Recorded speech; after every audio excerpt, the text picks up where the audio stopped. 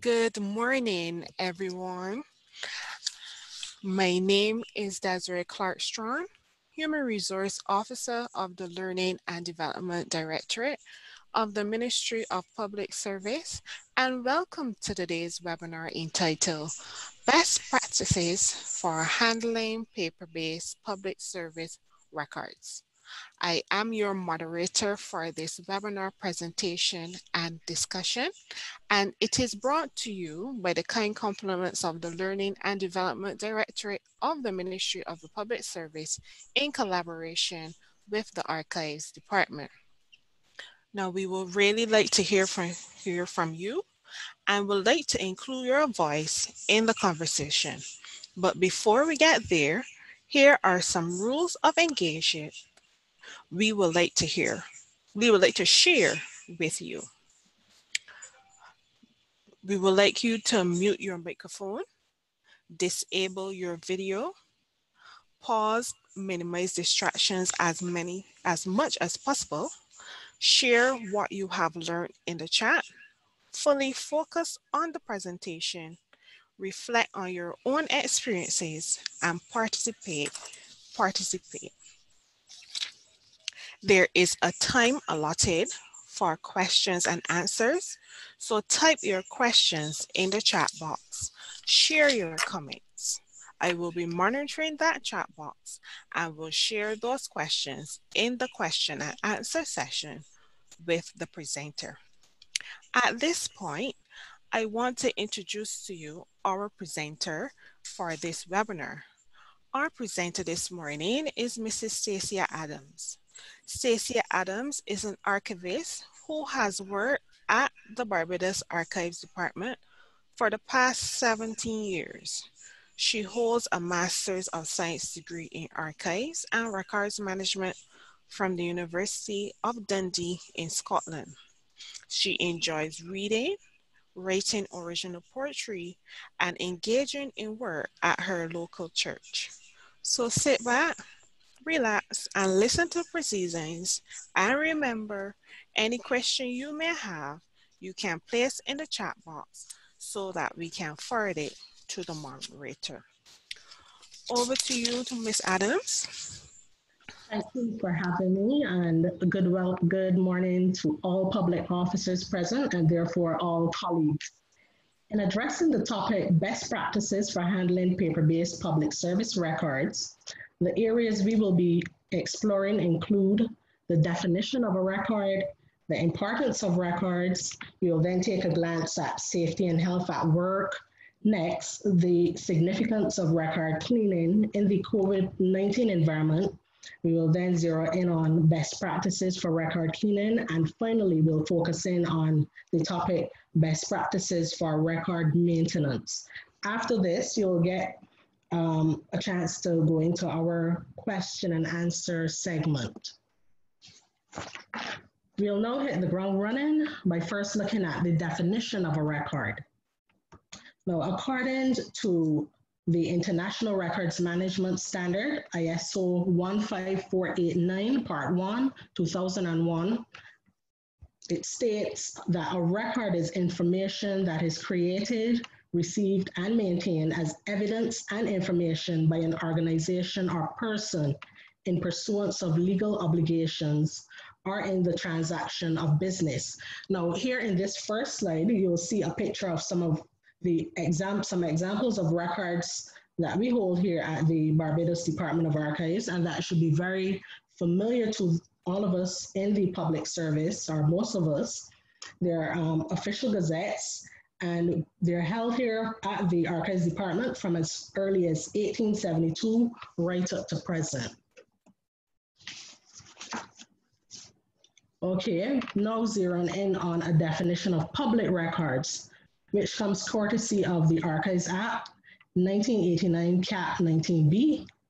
Public records are any original or copy of any manuscript, paper, letter, register, report, book, magazine, map, chart, plan, drawing, picture, photograph, or machine-readable record, or part thereof, produced on paper or any other material except granite, and officially received or produced or prepared in any public office within the course of its official functions.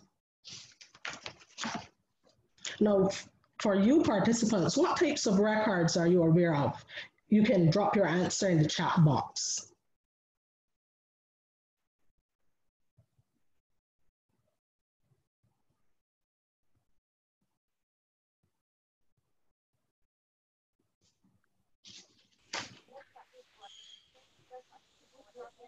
Okay, some answers coming in here.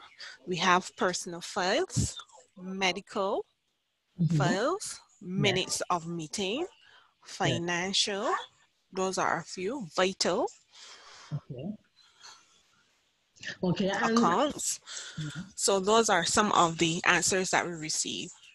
Good. Now, we have a host of other records, as you could well understand, at the Barbados Department of Archives.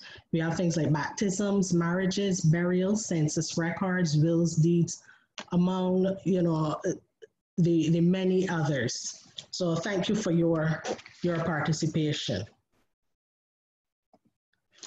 Okay, moving on, records are undoubtedly important because we can't work effectively or prove our identities without them. This particular slide will observe the significance of records as they are needed for evidence of registration of births, marriage, and deaths. We think about how much you would need these records when applying for, say, citizenship or for securing a passport. We also need records for personal identification. Think of your ID cards, your passports, your driver's license when asked for some form of photo identification. Records are also needed for commercial transactions. Remember such records as pay slips, utility bills, for hire purchase, payments, and arrangements. We also need them to prove rights to property. What comes to mind are things like title deeds and wills.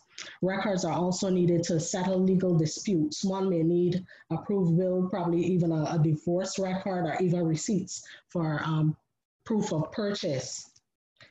We need them as well to access government and private services. So, we conjure up in our minds that we may need things like our ID cards, our driver's licenses, immunization cards, or books to access healthcare services for children. We also need records to ensure transparency and accountability within the workplace, and such records as licenses to operate, contracts, agreements, and policy documents come to mind. Records are needed as well for research and the fulfillment of academic qualifications. You think of those records that facilitate scholarly research, such as census records, plantation records, research papers, even dissertations, voters lists, inventories, and so on. They are also necessary to serve as the national memory of a country. Now, within the Barbadian context, there are things like the independence instruments, there's the Emancipation Act of 1834, and various House of Assembly and Senate debates, minutes, and laws. And records are finally crucial toward efficiently and effectively managing businesses as well as countries. Business continuity, and I would also say state or country continuity, is not possible without records. We need human resource files, we need procedural manuals and legislation to function effectively. Now, moving on, what are some of the vital records within your ministry, department, or agency of government? Just drop that answer in the chat box.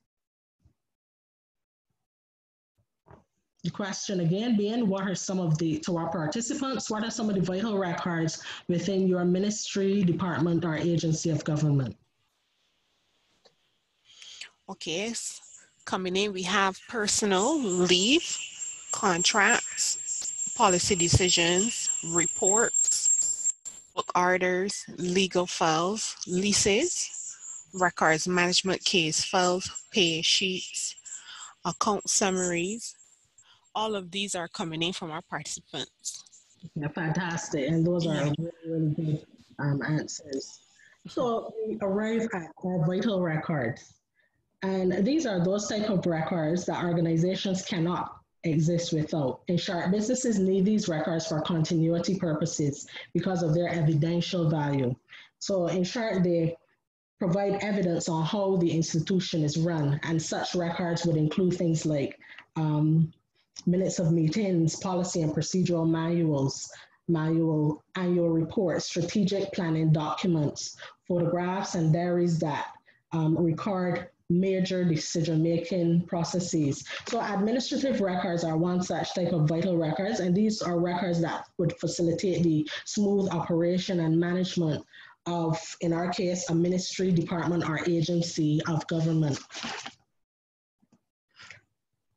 Next, we have another type of vital record. We have legal records, and these records pertain to the legal and rulemaking processes of an institution. And such records would include things like memos and articles of association. We have bylaws, rules and regulations, contracts, agreements, wills, deeds, registration of patents, licenses to operate, instruments of appointment, and instruments of delegation of authority. Moving on to financial records, another type of vital record, which these particular records would pertain to the accounting and the financial processes of an institution. And examples include financial statements, return, audit reports, statutory reports. As public officers, we would be familiar also with capital estimates, vote books, expenditure vouchers, and so on. Okay. Now, within the Public Service of Barbados, there's an act that seeks to safeguard public officers against risks to their health and safety on the job. And this is known as the Health and Safety at Work Act, 2005. And I'm just bringing this act to your attention as a foundational reference point to preceding topics. So we'll now explore the hazards of dirt and dust to records. Once a volume, say a cash book or a vote book or whatever, our file is used, dirt and dust sitting on the covers can be transferred to the text.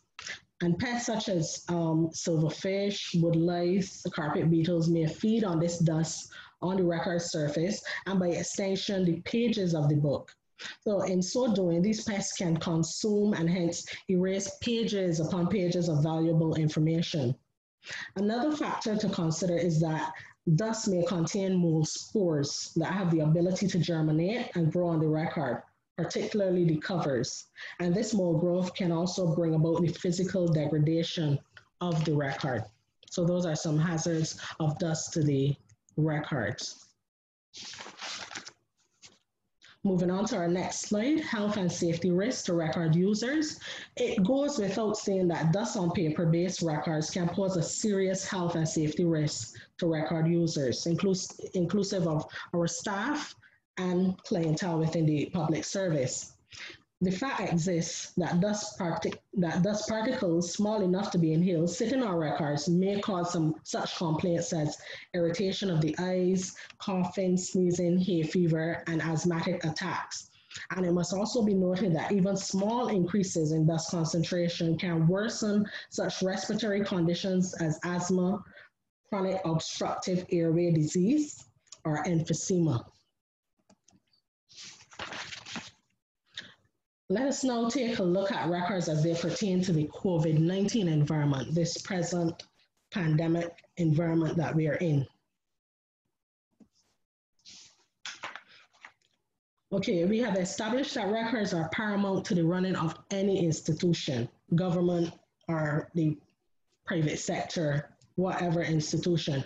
Although we're in the technological age, the vast majority of our records within the public service still exists in paper-based format. Because records, are the lifeblood of an organization, it's inevitable that persons must interface with them physically by touching them, as they would need to read and attach signatures and dates to them on occasion. Now consider the records we consult and sign off on a day-to-day basis within government. Think of things like circulars and memos, vacation forms, and so on.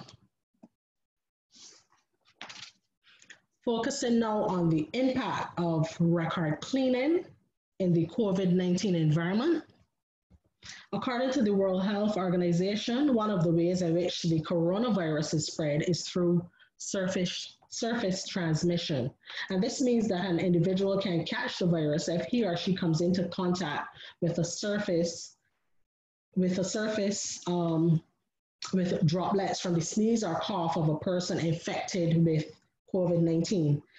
So this particular factor emphasizes the necessity then of ensuring that not only members of staff and clients are masked and well sanitized, but that records are properly cleaned as well. Our own public service records are properly cleaned. So following are some basic protocols instituted by the Barbados Archives Department in this current COVID-19 environment. Now, the Barbados Department of Archives, or the Barbados Archives Department, I should say, requires that researchers submit to temperature checks, that they wear masks, they wash their hands before consulting records and publish source materials. And the department also currently functions via an appointment system in an effort to limit the number of persons interfacing with records on a daily basis.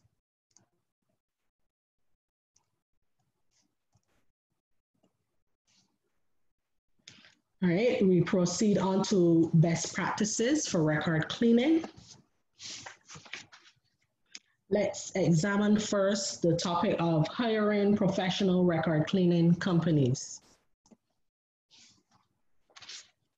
The importance of the information contained in records should,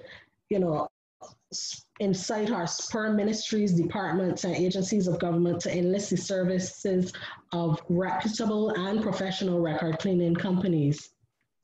Following are some of the attributes of any good record cleaning company, things that we should look out for. So a good record cleaning company should first use the correct cleaning methods.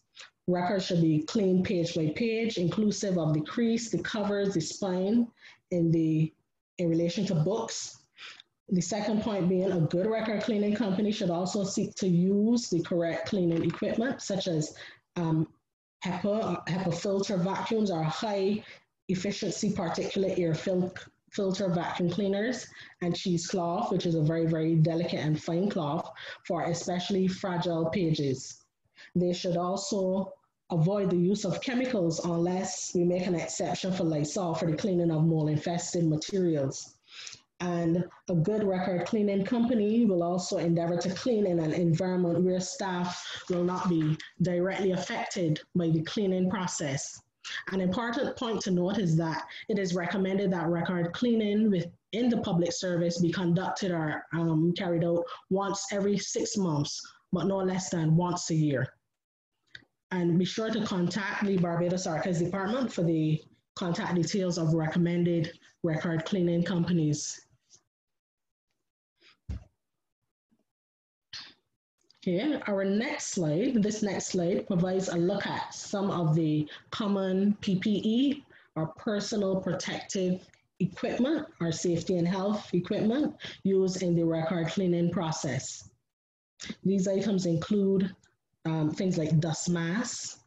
You have rubber gloves. Ensure that you have gloves that won't impede dexterity when you want to turn pages to complete the cleaning process, of course. There are also lab coats or coveralls. There's eye protection, such as goggles. There are respirators, like the very famous and popular double nozzle respirators. And of course, there are boots, but these are used in cases where you have to deal with a particularly unsanitary environment. Continuing on in terms of cleaning equipment, so we see things such as items such as vacuum cleaners, dust cloths, large tables on which to clean. Also record storage boxes, there are large plastic bags, clean newsprint for cleaning particularly dirty records on, as well as a tent. You would see professional cleaning companies using a tent or tents with siding in the case of rain. The tent in itself is needed in the event that a covered area for cleaning is not readily accessible or available. Okay, we'll now briefly observe two tried and true cleaning methods, that of dusting with a soft cloth and then dusting with a vacuum and soft brush. The emphasis being on soft because you wouldn't want to corrode and erode records. Now, beginning with the topic of dusting with a soft cloth, we must be mindful that dust cloth should only be used for wiping shelves. And that, of course, is the storage equipment on which records are placed, especially bound volumes, boxes of files, and what's not. Dust cloth should not be used for surface cleaning of records or for wiping textual records. Those are records with documentation or writing or photographs. This action can prove abrasive and damaging to records. Moving on to dusting with a vacuum and soft brush. Now, before proceeding with this type of cleaning, you would first ensure that records are in a good physical condition, as you definitely would not want to brush particularly brittle records, because they may degrade, they may fragment, and you would run the risk of losing valuable pieces of information. In relation to bound volumes, first, the exteriors or the covers are cleaned to remove surface dirt. Then the edges that form the text block when closed, and the interiors should also be dusted. When cleaning inside of a bound volume, say cash book, a vote book, whatever have you, in order for cleaning to be a thorough process, it must be done page by page. Cleaning should begin very methodically at the center or the crease of the record and extend out across its edges. One hand should be used to hold down the paper surrounding the area being cleaned in order to prevent the paper from moving, from crumpling, or from tearing. And it must also be noted that before reboxing or placing records back into folders or say file jackets, those latter mentioned enclosures as well should also be cleaned by way of dusting with a soft cloth to avoid the transfer of dirt during handling. Okay, we will focus now on two degradation processes that you may have encountered at some point in time, if ever, namely red rot and mold. Now, red rot is a degradation process specifically found in leather that has been vegetable tanned. And it occurs when the leather is exposed to temperatures beyond what it can handle, as well as high relative humidity, environmental pollution, or simply from prolonged storage. And we see evidence of red rot here at the archives because we have certain records, deed volumes that are leather bound. And this particular degradation process is not foreign to us. Now, red rot normally appears powdery with a felt-like consistency to the touch, and the leather's weakened structure brought on by this particular type of degradation tends to bend easily. The Archives Department should be contacted for recommendations regarding the treatment of this particular process, this red rot. Okay, the next type of record degradation to be examined is mold damage or infestation. Now, mold is generally pervasive. Mold is existent everywhere, and its spores are present in all surroundings, remaining dormant until the right conditions for germination arise. Under the most favorable conditions, such materials as paper, leather, and adhesives on books or records will nourish mold. Keep in mind that mold has a tendency to thrive in areas of high relative humidity. So once there's a lot of water vapor and poor air circulation, you could see mold may very well thrive. Okay, with regard to the treatment of mold, there's a preference for non-chemical methods as opposed to chemical methods, since records and by extension record users, us in the public service and our clientele, should not be subjected to chemicals or fumigants which could prove harmful. It is best to identify and isolate moldy records by sealing them in polyethylene bags or plastic bags. We should also be mindful that when handling moldy records, the approved PPE or personal protective equipment should be worn. So such items as respirators, eye goggles, gloves, and coveralls should be worn.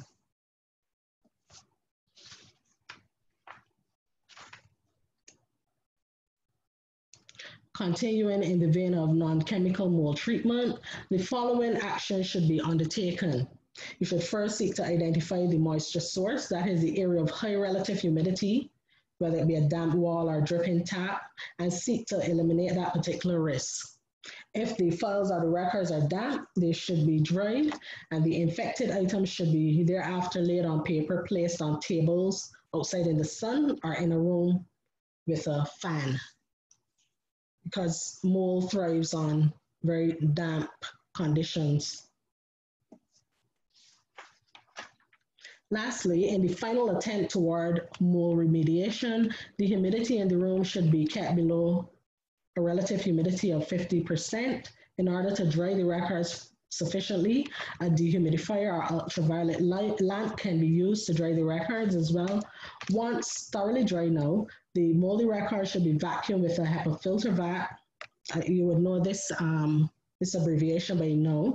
High efficiency particulate air filtered vacuum cleaner, and the vacuums filter.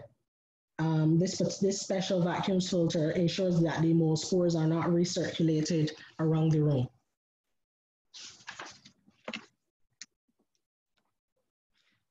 Following are some attributes of a good record cleaning environment. Now, a good record cleaning environment should be clean, first off. It should be dry. It should be well ventilated. There should be a flat work area, like a large table on which to clean. It should also be spacious enough to allow cleaners to handle records properly during the cleaning process. The necessary cleaning equipment should be on hand. And if there's going to be on-site, off-site record cleaning, the area should be one, the site should be one that is secure and well monitored. You know, it should be a very secure storage facility and what's not. We move on into the realm of best practices for record maintenance. Okay, now here are some tips for the proper handling of records. Records should be handled with care, preferably using clean, dry hands. And it goes without records. We shouldn't eat or drink around records. Gloves may be used to protect documents from dirt and grease. Though care should be taken with thin and damaged papers, since gloves, particularly cotton gloves, so if you're using cotton, you know, they can reduce users' sensitivity and the dexterity. The rubber gloves are preferable, very thin ones. We should also, in the proper handling of records, ensure that files are no more than 2 inches thick and are enclosed in proper file jackets. You don't want files that are too heavy because they can cause the actual papers within the file jacket to, you know, become bent and crumpled. It also places a lot of stress on the file jackets as well. So registry staff, you know, you should really take note of this. If paper clips are used, ensure they are plastic rather than metal. Or you could even, you can use the metal ones, the metal coated ones. That are those ones that are coated with plastic. The metal ones coated with plastic or plastic is acceptable. Okay, continuing on with our key tips for handling records. Bound volumes with loose covers and damaged spine pieces must be kept in original order and handled with special care. Be sure when handling records such as files that you remove them carefully from filing cabinets, also from enclosures such as boxes, folders, sleeves, envelopes, and other records enclosures. The enclosure must be resting. It should be resting on a flat work surface and then open to remove the records. Items should be supported underneath by one hand and not be grasped or lifted by one edge or corner. And the records should not be leaned on, written on, folded over, traced over, or handled in any way that is likely to damage them. Because you want these records, in the execution of your duties, you depend on these. And from our perspective here at the archives, we want them for posterity. Our children and grandchildren, great-grandchildren all need to interface with these records at some point in time. Okay, at this point, we graduate to storage equipment and enclosures.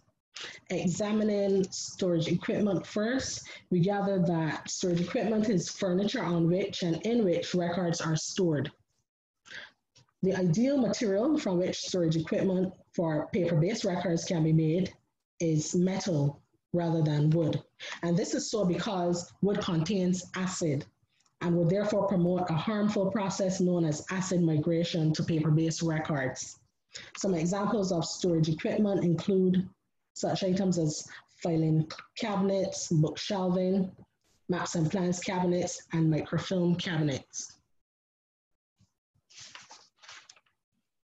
And there are, of course, suitable storage equipment for various record formats, of course, all made of metal, for paper records such as bound volumes or records in book format. Metal shelving would be more suitable, for instance, Dexion shelving.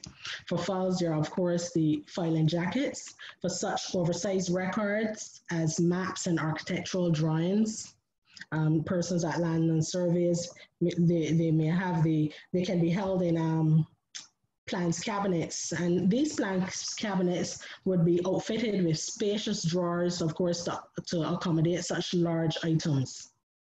Some government institutions, such as libraries and archives, also hold photographic media known as microfilm. And microfilm is a type of recording media composed of film on a reel with microscopic images which are rendered visible via the use of a microfilm reader. And microfilm is stored in boxes within microfilm cabinets. So each of these different or varying record formats all have their own suitable and appropriate storage equipment.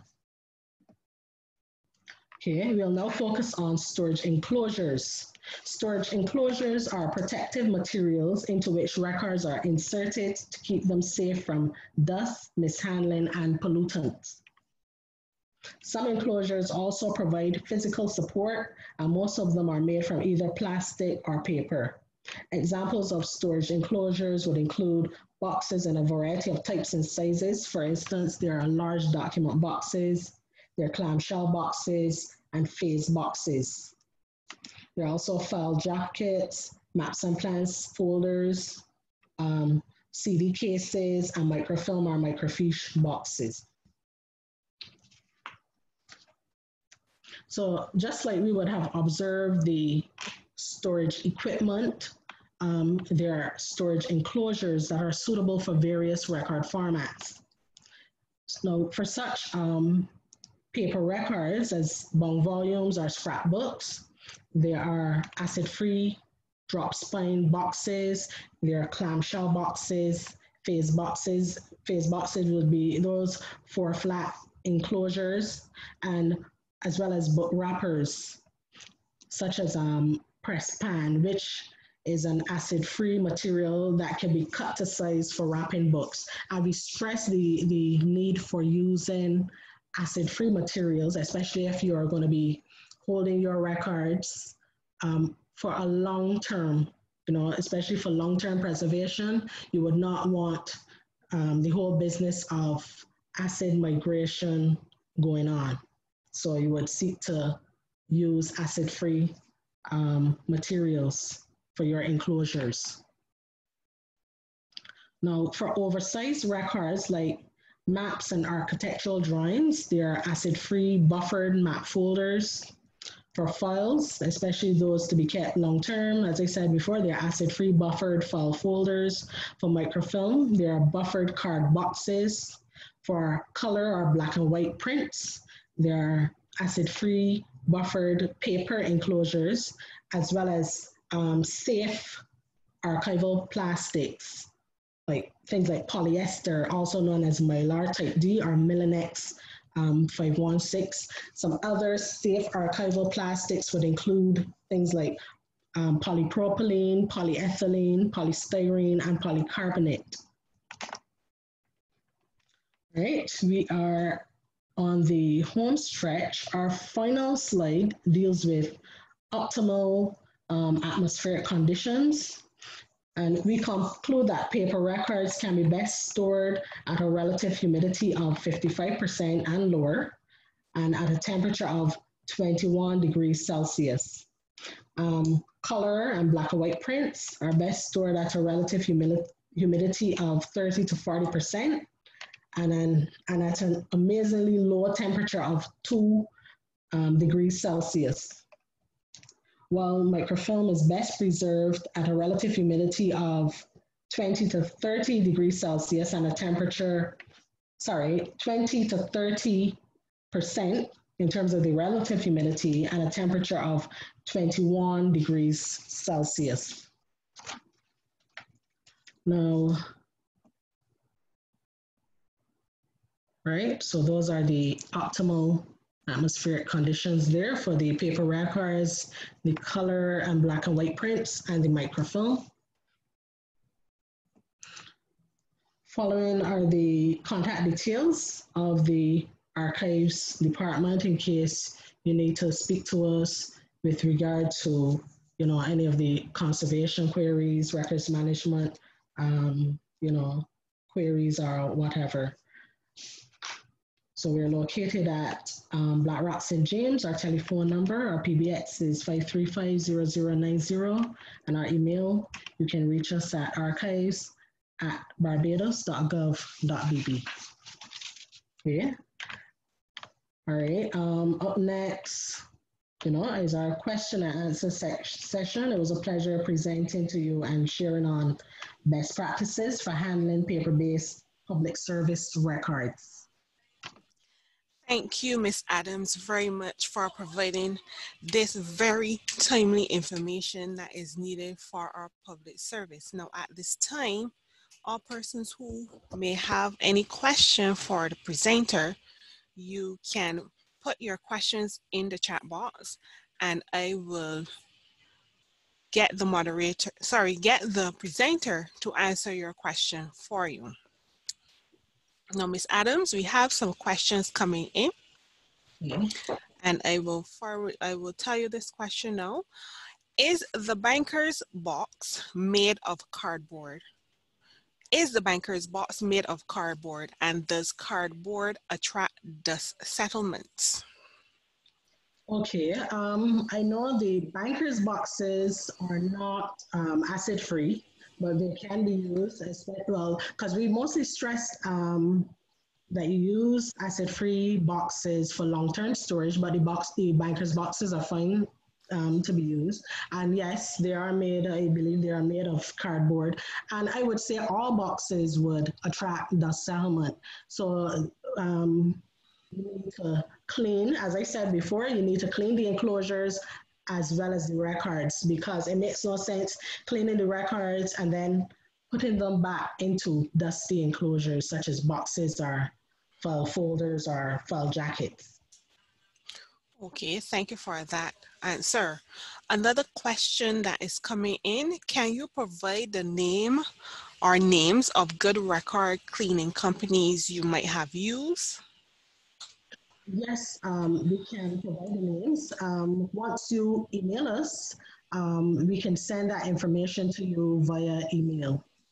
We have two very good recommendations in terms of professional record cleaning companies, so we can send them to you.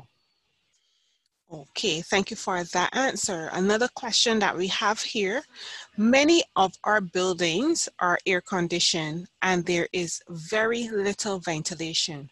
how can we be assured of effective cleaning? Okay. In terms of this doesn't speak to record cleaning. This speaks to cleaning of the building per se. Well, okay, let me speak to both questions.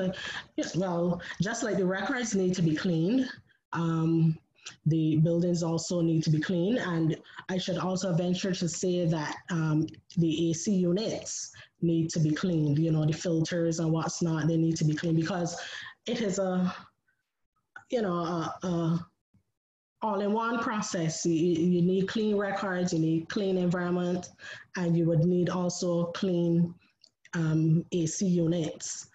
The records, of course, if records exist and are clean and exist in a dusty environment, you know, that kind of defeats the purpose of, you know, them being clean. So you need that threefold process going on: clean environments, clean AC units, and clean records.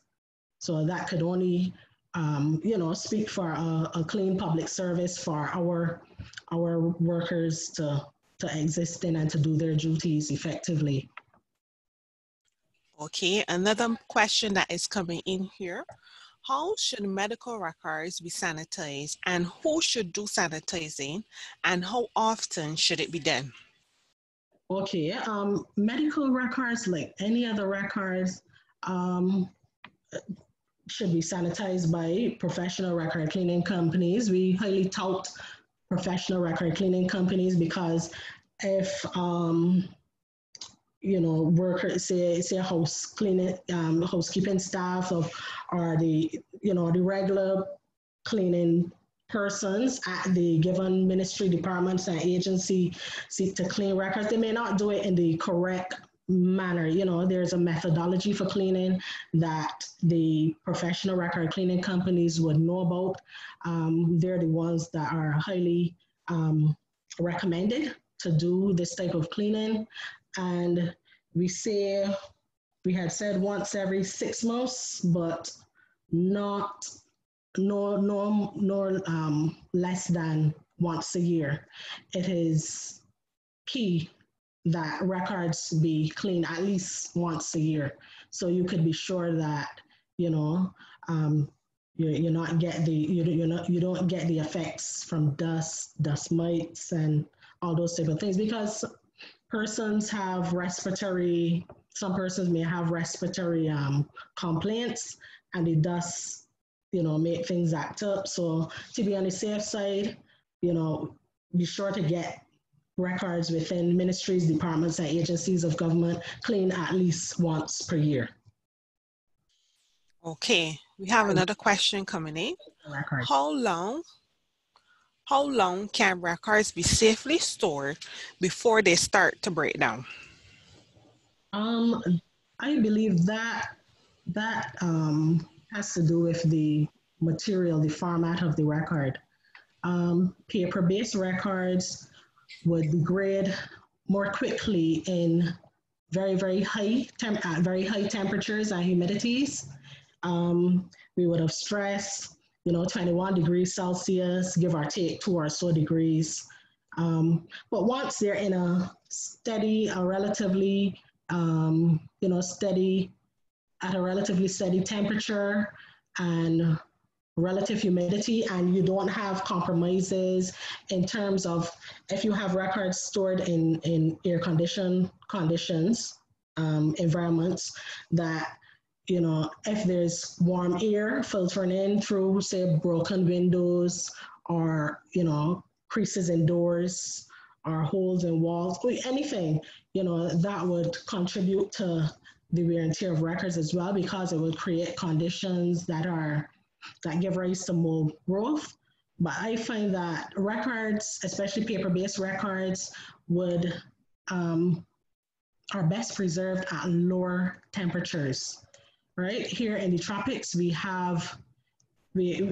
face a bit of a fight with records. Some places may not be air conditioned, but if you keep your records, I would say, especially away from, you don't seek to store records on the walls or under AC units where you could have drips and what's not condensation from the AC units to wet the records. You don't want to, as I said before, you don't want to place them on the walls because insect pests may run along the walls and seek to burrow in them and make a meal of them. You know, all those things contribute to the degradation and the gradual wear and tear of records.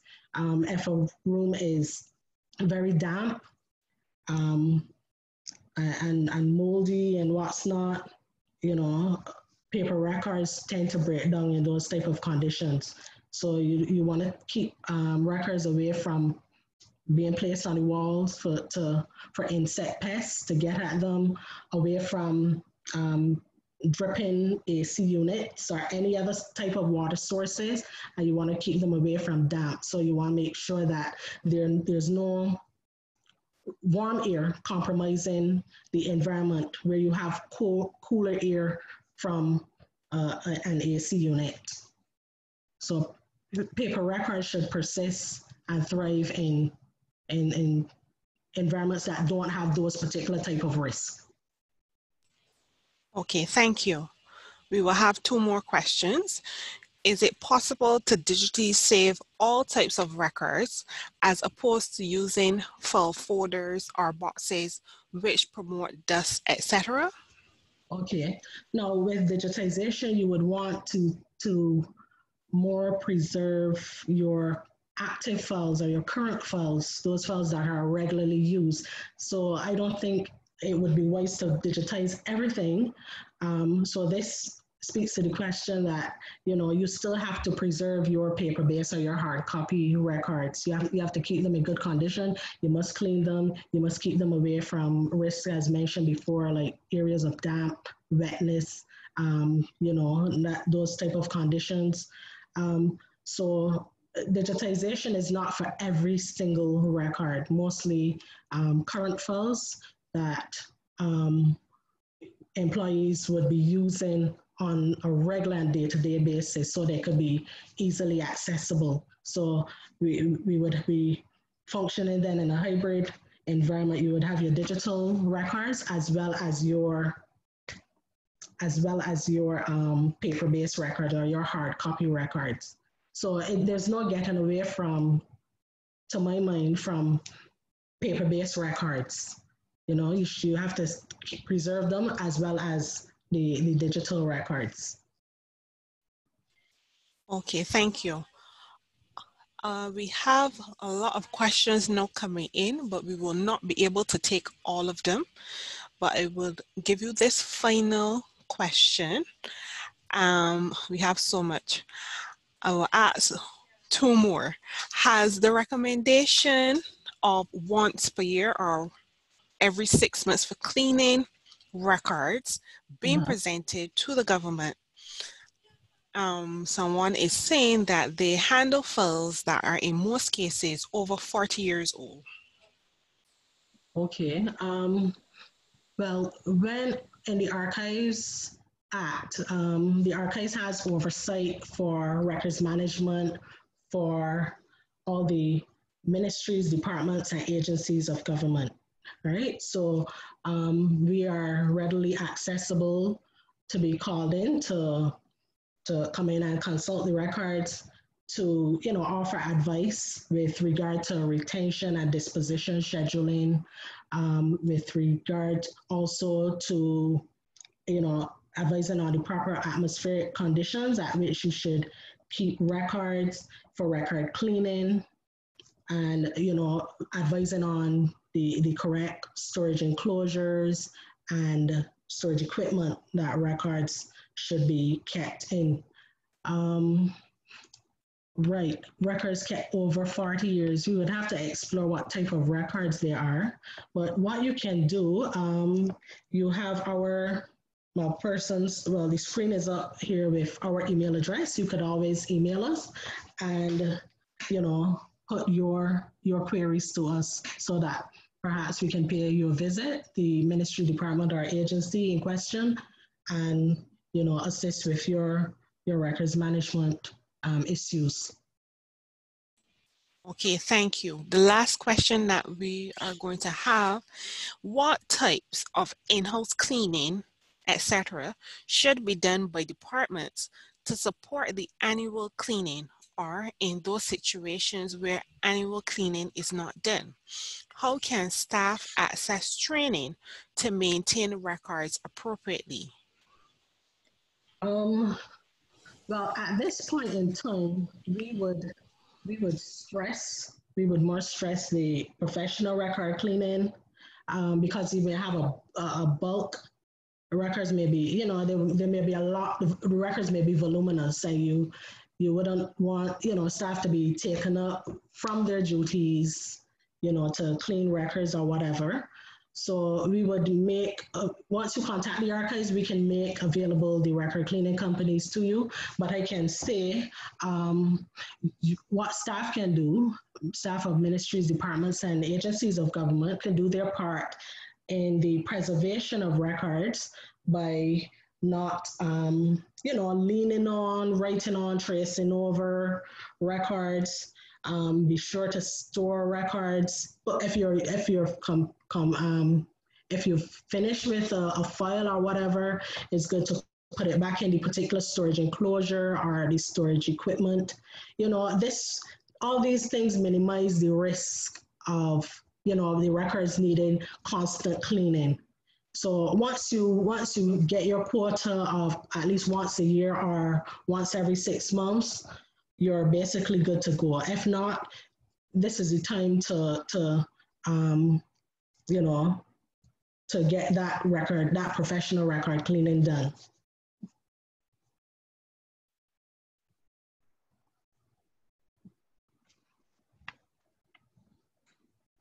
Okay, thank you very much for that question. Colleagues, as we prepare to wrap up, we would like to also inform you that we will have a continuation about digitization of records next week. So look out for that information so that you can register for that webinar where you will get information on what records you should digitize as we continue into the new technological age of the public service. So that is just something to keep in mind. And as we wrap up, I would like you to just put in the comment box what valuable learning point you would take from the webinar today.